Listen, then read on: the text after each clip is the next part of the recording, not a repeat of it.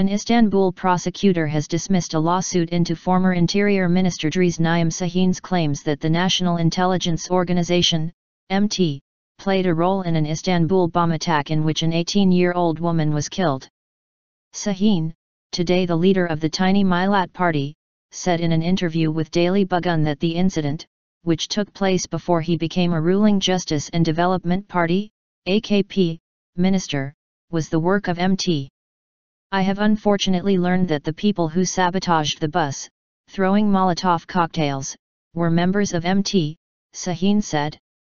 Following Şahin's statements, 4 of the 6 convicts, who were accused of carrying out the attack on behalf of the outlawed Kurdistan Workers Party, PKK, filed a complaint to the Bakırköy Public Prosecutor's Office on January 23.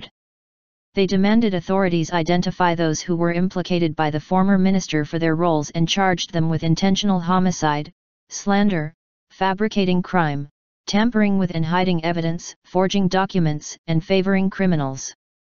But prosecutor Mehmet Naim dismissed the lawsuit, saying Şahin's claims were abstract and conjecture and that his words did not include any concrete evidence. Serap Şahin, 17, died in hospital on December 12, 2009, 1 month after she was badly burned on the bus in which she was traveling. The brother of Şahin demanded information from Şahin following his claims. Why didn't you do anything if you know about the issue?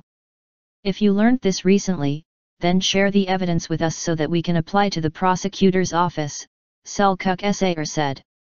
The 4 convicts, who were under 18 when the incident occurred, were sentenced to 24 years and 2 months in prison by a children's court for being a member of terrorist organization and intentional homicide.